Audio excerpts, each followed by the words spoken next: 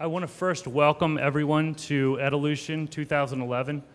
I want to thank, first and foremost, our customers who have traveled, in some cases, very long distance to come here and share yesterday and today with us.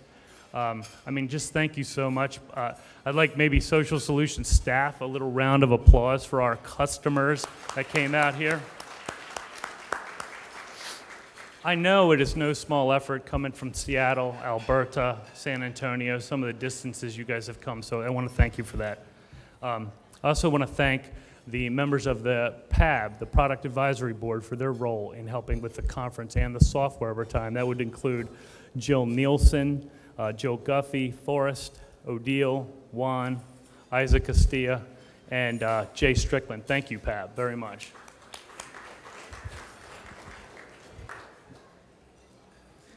Finally, I want to thank our two more groups that I want to thank before I get started here. One is the group of presenters we had yesterday. David, Hunter, Ken Berger, Kate Tansey, Kate Robinson, Robert Edgar, and Isaac. Thank you so much for your great talks yesterday. Thank you. And I'd be remiss, I'm one slide ahead. I would be remiss if I didn't say anything about the Social Solutions staff that put this conference on. And I want to really particularly call out Jeff Mason, Kyla, and Jamie Okanak. Thank you very much, guys.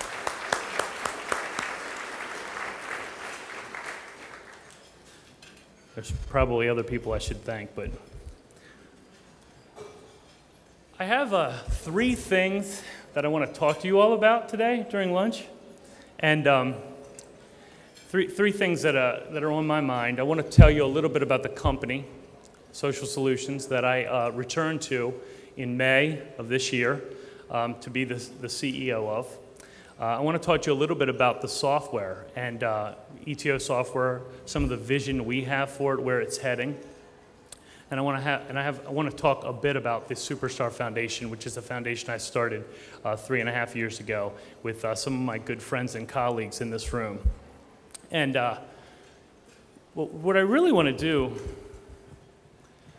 is I want to tell you these three things in the context of big mistakes that I've made. Honestly, I really feel as though we learn from our mistakes first and foremost. Isaac said this very well yesterday. We said we are all human. We make lots of mistakes. We need to learn from them. We need to adjust our approach, etc. And I'm going to talk to you about the company, the software, and even the foundation in the context of some mistakes. Because I really believe one thing, and that is that it is having a bit of humility as we go about this work. Not necessarily thinking we've got it all nailed down in a model, but that it constantly needs to evolve over time. We need to constantly be looking at new ways to get better, is an extremely important part of the social services work that's done by the people in this room. I also want to make one comment about, it's great to have a baby here. I want to make one comment about my favorite part of yesterday. I enjoyed almost every one of the talks. I enjoyed them all. And I'll tell you, the movie, in Kate's movie, seeing the nurse-family partnership, this is from my perspective, one big takeaway yesterday. Seeing the nurse-family partnership was a model that I thought was, absolutely nailed down from top to bottom. These guys know exactly what they're doing. They the federal government is dumping money into the states in order to replicate their model. Hearing David Olds in that little clip say, we actually aren't doing that well on domestic violence and preventing domestic violence, and we actually need to get a little bit better at that, was just another eye-opener for me that the work continues to evolve over time. And that's just incredibly important. All of my favorite customers, as you can see here, what they lead with is, we're not exactly sure this is what works, but we think we're onto something. Let us try to prove that to you. All right. going to talk about the company.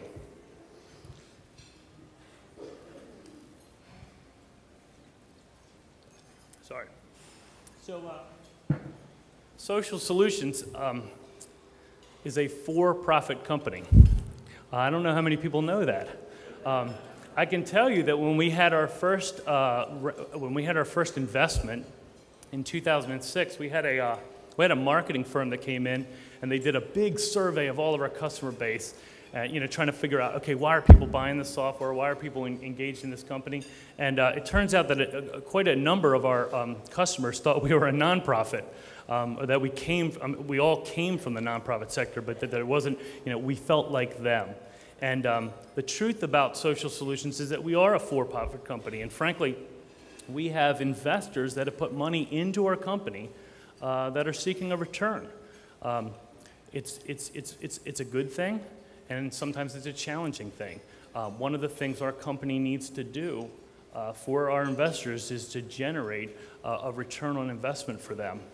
I said at our very first conference in front of everyone that things like this conference and the ability to spread the message about performance management and how hard and how important it is to track progress and to meet indicators over time and to understand that doesn't happen unless a company can get its feet underneath of it, sometimes through investment in order to make these things happen. But we also have a social mission here at Social Solutions.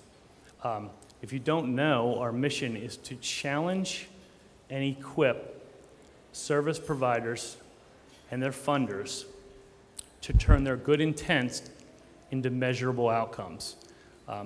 That is what our company is about. That's our mission. We take that very, very seriously. And so there is a bit of tension that happens in between the need for a financial return and the need to promote our social mission. Some of the tension points: we need to grow our revenue. We need to grow our customer base. Those things I think you guys can understand. But we need to also fulfill our social mission. And that means we need to do things at the leadership level at Social Solutions, like put money, investment money ourselves into things like the Outcomes and Effective Practices portal, put money into things like the Alliance for Social Investing, and to actually put money into a film like Saving Philanthropy and seed that kind of effort. And if you think that it's easy to explain to a board what kind of hard return you're going to get on those investments, it's not. It really isn't. So there's this tension between trying to fulfill what we have to do in order to grow our mission and to succeed in our mission, and to actually and to make money for our investors.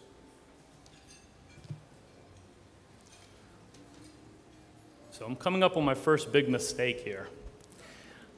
I think we've walked the line fairly well as a company.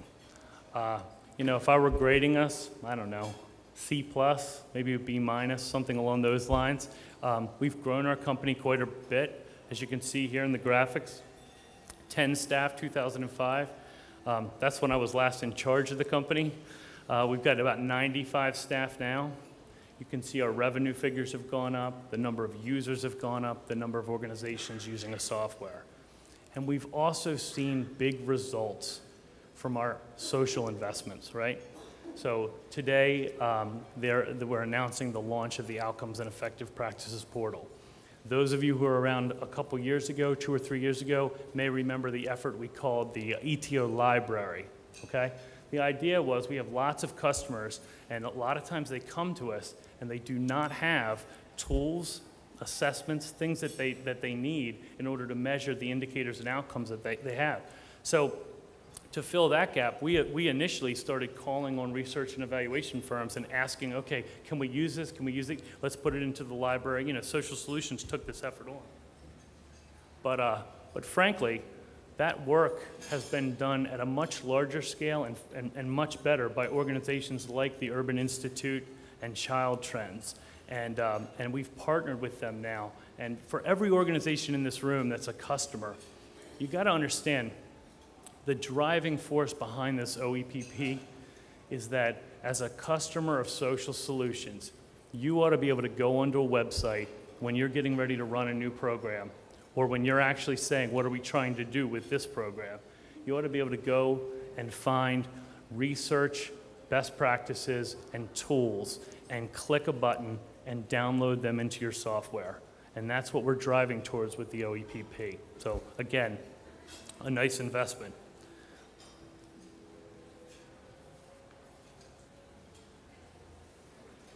I think we can do even better.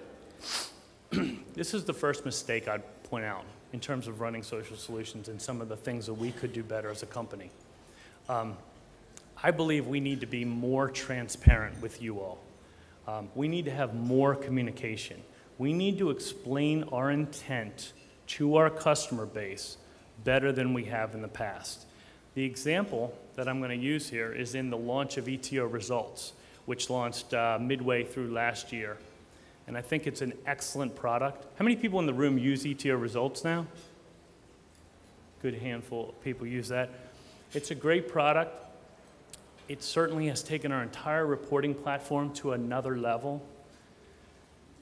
But what we failed to do is really explain to, I believe, explain well, hey, this is the investment Social Solutions put into its product, 4 to 5 man-years of effort, well over $500,000 to improve the reporting tool of our software. And I think that with a little bit of explanation and a little bit more communication around the intent there and why we were doing that, ETO Results, which has been well received, would have been better received. That I think people would have understood the product a little bit better and the intent behind it. So in terms of the company, I'm convinced that the keys to achieving our mission are pretty simple. We need happy, enthusiastic customers that use our software well and as intended. I'm going to talk more about the software a little bit later. We need example organizations. When an organization takes its theory of change or takes its logic model and builds it right down to the 5-foot level where the rubber meets the road, where the staff is working with individuals, you can see that organization become a lightning rod for other groups in their area. People want to go visit them. What is going on there? They are energized by data, and we need more of that. Social Solutions also needs to improve the core areas of our software. We need to take on the challenge of making understanding efforts to outcomes, relating efforts to outcomes easier and simpler and more intuitive for the people using our software. And that's a commitment that Social Solutions needs to live up to. I think one of the things I want to point out that we're going to begin to do more than ever is expand the use of the ETO marketplace.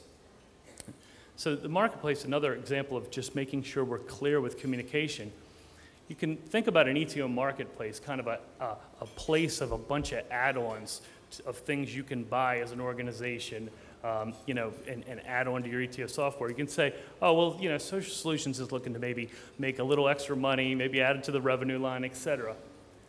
I'd like to explain to you that what we're doing with Marketplace is very intentional. We need Social Solutions, our development team, the 14 or 15 ladies and gentlemen that work on the software you use every day, need to make the software better, the core of the software better. It needs to work faster. It needs to be more stable. It needs to have less bugs when we do releases. The only way for us to achieve that is to begin to fence off what ETO software is, the core of the product, and begin to address it accordingly, right? This is what we need to evolve. This is where we need to take this. So you invite products, partners, and partner products into the mix to serve other needs that frankly would have our development team chasing down one end, chasing down another as we try to be all things to all people. That's where we're heading. I believe that's the keys to achieving our dual mission.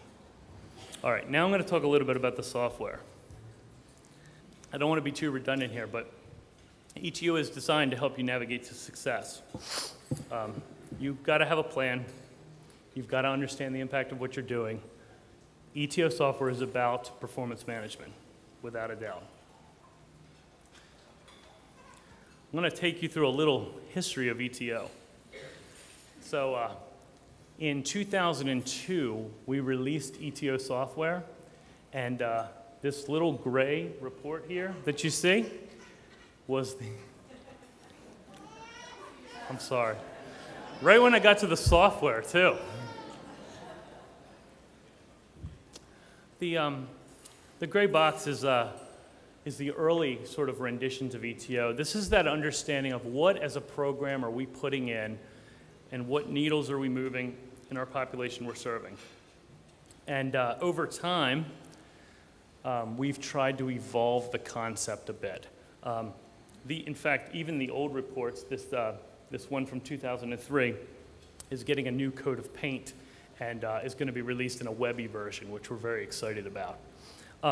In 2005, the ETO box score, my personal favorite of the mix here, I actually thought, there's a quote about somebody who said, I don't know why we need patents anymore, everything's already been invented. This was back in the 1900s or something along those lines. Well, ETO box score was my sort of, this is it, it's all done now. Nothing else needs to be done. You can now drive performance right down to the staff level and understand which staff are most responsible for the results of your organization. But we kept evolving. The ETO assessment was an early attempt to look at correlations between activities, whether at the point of service, and assessments, and things that you capture periodically. And this report, this ETO assessment report, is the kind of report that I believe Isaac Castillo used to understand that the domestic violence program he was running was actually causing more harm than good, and for them to be able to make their adjustments to their approach. Here comes the mistake. In 2009, we released the ETO Analyzer. This was our attempt to help organizations do correlations across a number of data elements in the software, whether it's effort qualifiers, whether it's point of service. It was intended to be visual. It was intended to be sort of the end-all, be-all of ETO. And we released it as a company with a little fanfare at the conference we had that year, but with no support, no documentation, no training, and unsurprisingly, it's not been used. I believe, let me get a show of hands, who's used the ETO Analyzer in their programs? We got 2, 3, maybe 3. Oh, right, my staff. So again, a mistake and something we're going to learn from.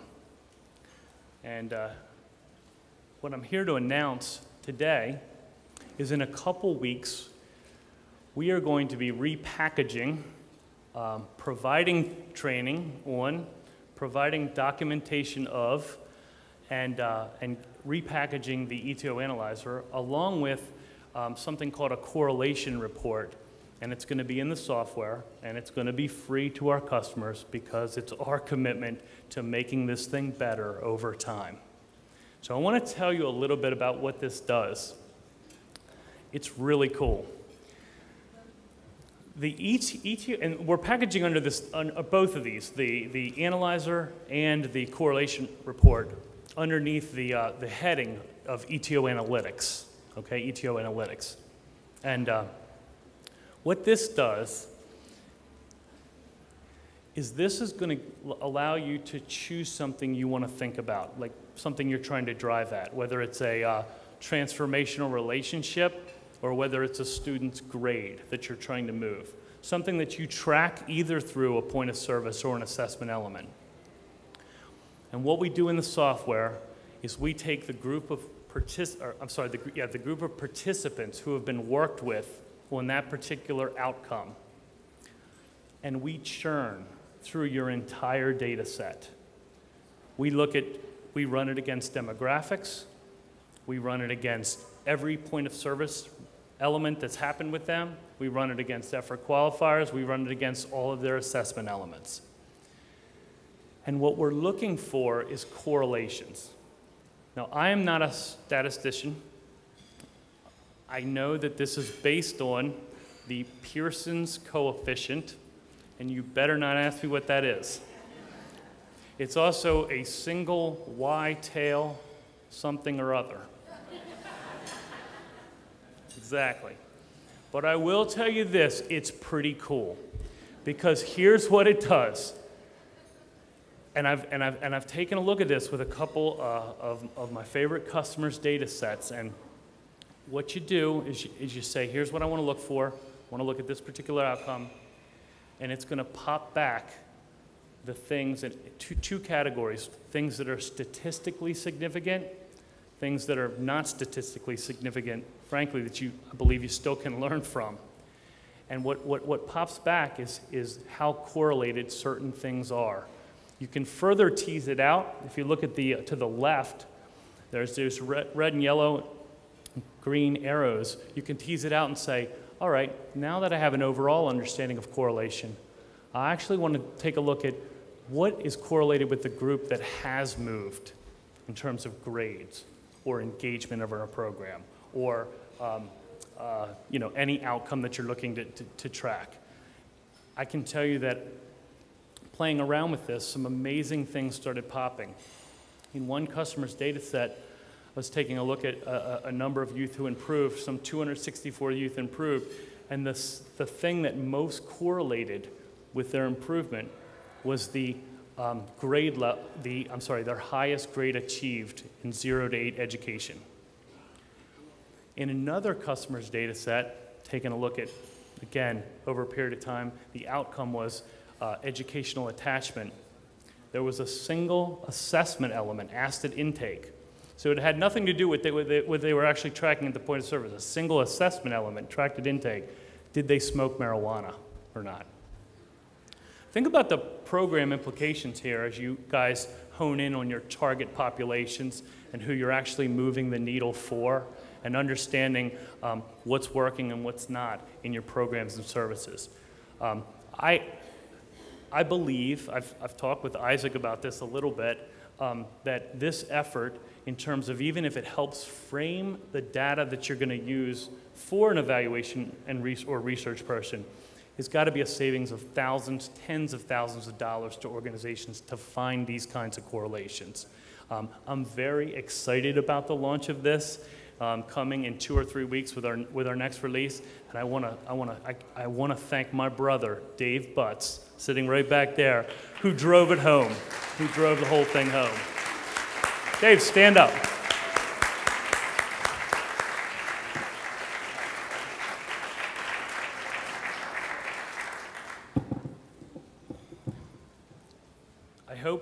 I know we're not going to make the same mistake that we did with the analyzer, with ETO analytics. All right, I want to say a couple things. I'm going to keep this short. The software, ETO software, for those of you that didn't know, I was a direct service worker. I worked actually across the river. This is, Vince talked a little bit last night about coming full circle. Vince and I worked across the river at an organization called Living Classrooms Foundation and did social work. And ETO software came out of my work with youth and the frustration of foundations, funders, frankly, researchers and evaluators coming in and saying, hey, here are the outcomes for your program. We need to know kids that got a job. We need to know kids that got their GED. That's what you're shooting for. And I was working with 14 and 15-year-old adjudicated youth who didn't want to be there. And I was working very hard on getting them to make eye contact with me, getting them to engage me at any level whatsoever. And the concept of the software came out of this idea that, yeah, I know it's important to track these things that are outcomes, this employment or this GED attainment, but if I am not able to track my efforts with this youth building a toolbox and the struggles we go through and the trials and tribulations and the ultimate engagement or not that I get from this youth, I'm never going to see these longer term things. One of the secrets for me for good use of our software is that organizations put what matters most to them on their point of service screen. And there's two reasons for that. Number one is, of course, you get to manage and measure it, right? And program managers get to share information with staff. This is stuff that you probably have heard about today. It's stuff that happens at all of our best high-performing organizations.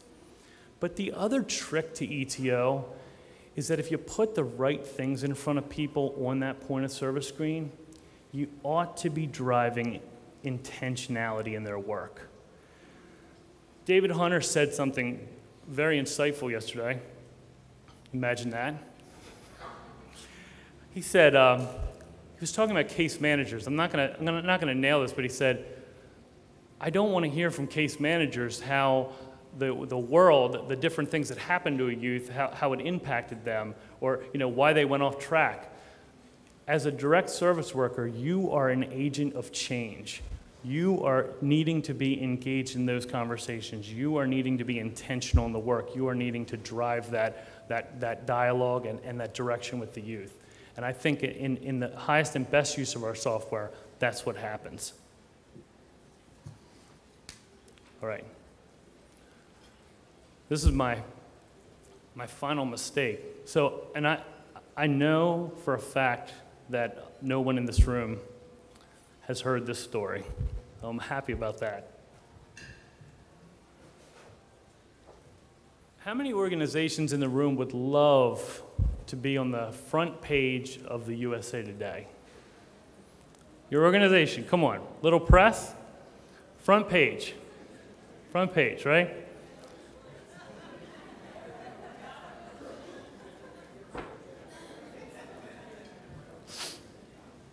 So I was on the front page of the USA Today. This is the story, June 3rd, 1998. It says, sailboat is a lifeline for kids in trouble. Okay? So this is a story about some of the guys I was serving when I was down the street, working as a direct service worker. And you see these kind of stories all the time on the news or whatever, and you can read this one if you want. And it's all about this great program and how it's changing the lives of these young men that are involved. And this particular story is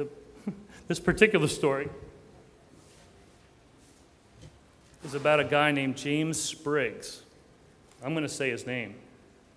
It's public record, right? His name's James Spriggs. He was in our program. We worked very, very hard with him. He was a very tough student. Quite honestly, in the program, he checked the boxes.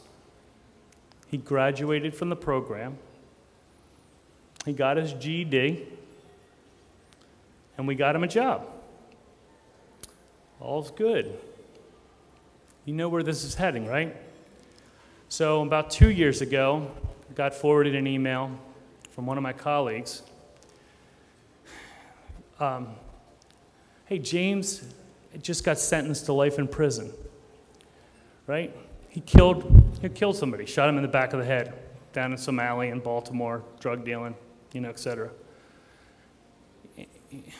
The thing is, okay, if you had asked us at that program whether we got to James, see, this is my language. Anisha says relapse and stages of change, and I like that. It's a little bit more formal. Mine was, man, we're not getting to this guy. You can feel that and you know it, okay? When you're doing this work, you can feel it and you know it. And when I left the direct service work and the work that I really cared about working with those guys, I started this, or I didn't start. I needed to make some money first. I made a commitment to myself. I said, you know, if things go well with social solutions, I'm going to figure out a way to try to drive the field of social work a little bit more towards this concept of engagement and this concept of transformational relationships. And that is what the Superstar Foundation is designed to do. I want to break the tension a little by introducing the board of the Social Solutions Foundation, if you don't mind standing up for a minute, because these people have helped me so much in this foundation. So Isaac, Anisha, Dominique, Steve Montgomery, Jeff Mason, Adrian Bordone, Matt Schubert. I just want to thank you guys for your efforts.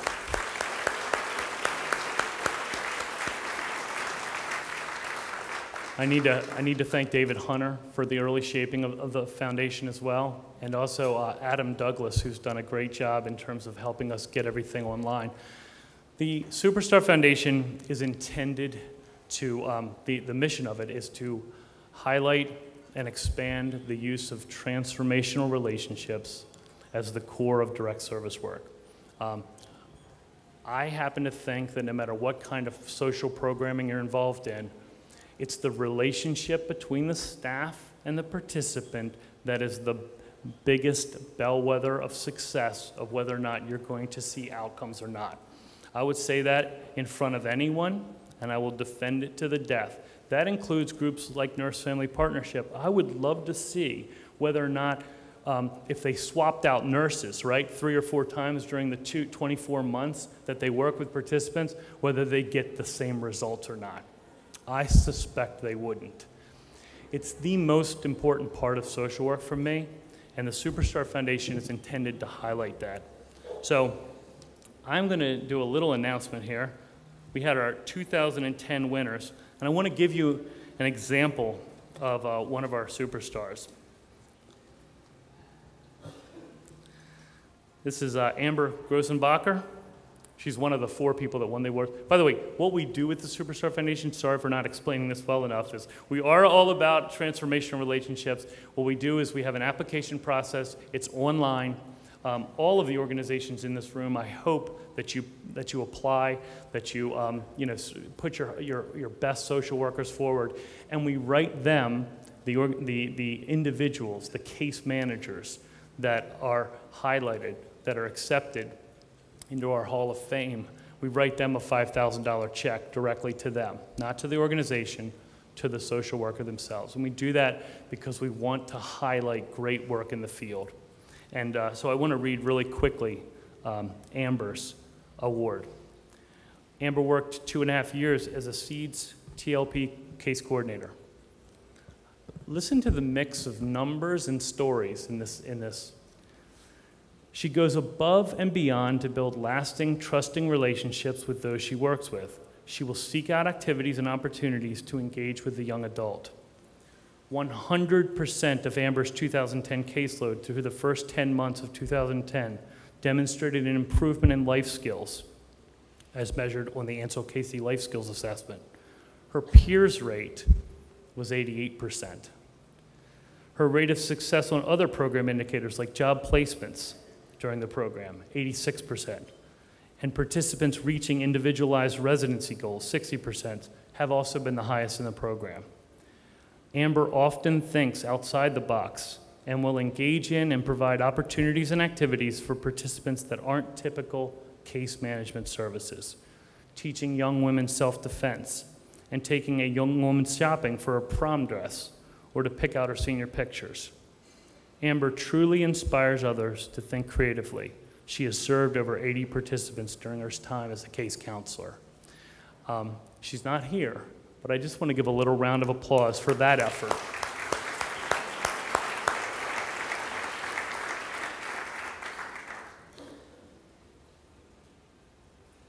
So, in closing, I hope that all of you go online.